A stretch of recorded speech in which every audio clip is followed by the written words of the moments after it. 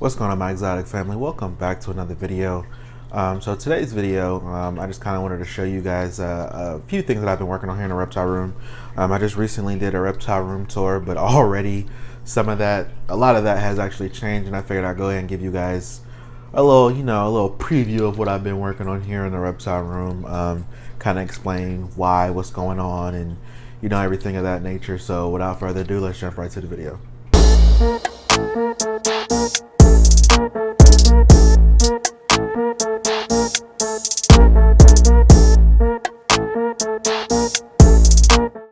Alright everybody, welcome back to the video. Before we go ahead and get started, I wanted to give a shout out to my guy Rashad over at 212 Exotics. He's actually responsible for the new intro, so I hope you guys enjoyed it as much as I do. Cool guy, upcoming ball python breeder, so definitely go check him out on Instagram, 212 Exotics.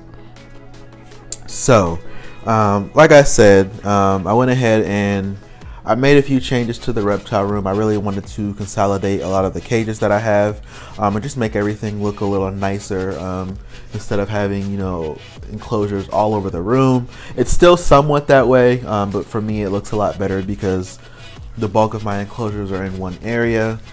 So let me actually go ahead and turn the camera around so I can show you guys what that looks like. So starting off right here is the original rack, as you guys know. With a few of the cages that look a little different, and I'll explain that here in a second.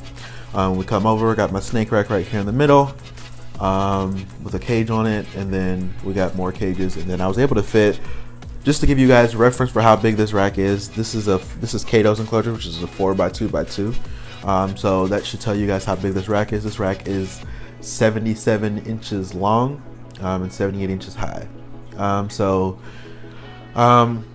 And then Luther is over here. His enclosure opens from the top, so unfortunately I couldn't add it onto the rack like I wanted to.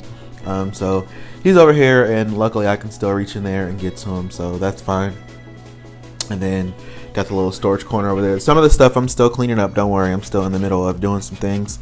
But I just figured, 80% of the work was done, and I wanted to give you guys, I guess a little preview. So I know you guys are familiar with this cage. You're not familiar with this one. The tortoise is down here. Like I said, Kato.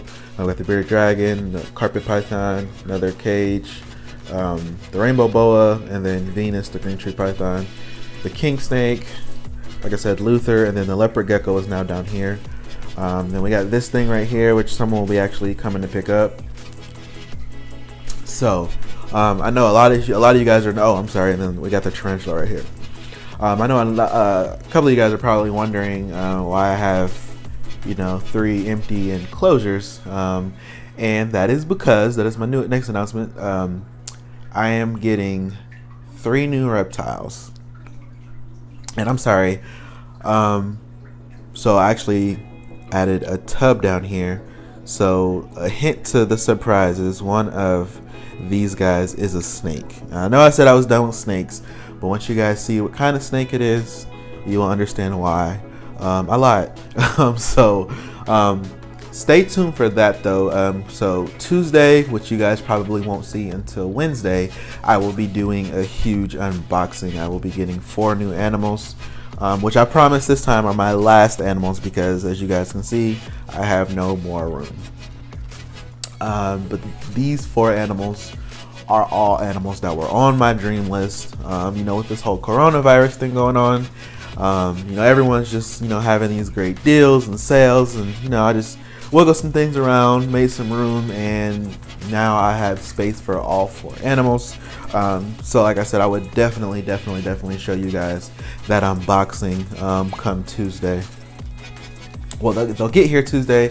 Like I said, you guys probably won't see the video until Wednesday because it gives me time to edit and everything like that. So I just wanted to give you guys a small preview of what the reptile room was looking like now. So when I do my videos, this is what you guys will see primarily. I know the pictures are gone. I actually am going to figure out where else I can put them. And then I guess I can let you guys know what else I got going on. So like I said, this is Venus right here. Let me turn this light down. So it's Venus up here. They're arboreal, so I wanted them up higher. However, Venus looks really good on display. So as you guys know, he has an upgrade. So Venus is going to go in this enclosure, and one of the new animals is going to go in Venus's old enclosure. So I'm going to clean that out. This is actually what I'm working on today. I'm going to clean that out and get it nice and set up for the new guy. So Venus is going to go in here. We have another animal going in there, another animal going in there, and then like I said, we have another animal. Well, so normally what I do is when I get new snakes and they're going to my snake rack, the new animal goes on the very top. That way I can pay them a little more attention. So what I'm going to do is just move everybody a slot down and put the empty tub up top, which I have no doubt this guy will do fine. That's just kind of like my little system. It's kind of just something I do. So I mean, that's it. The king snake is still up there. So the fridge is now over here.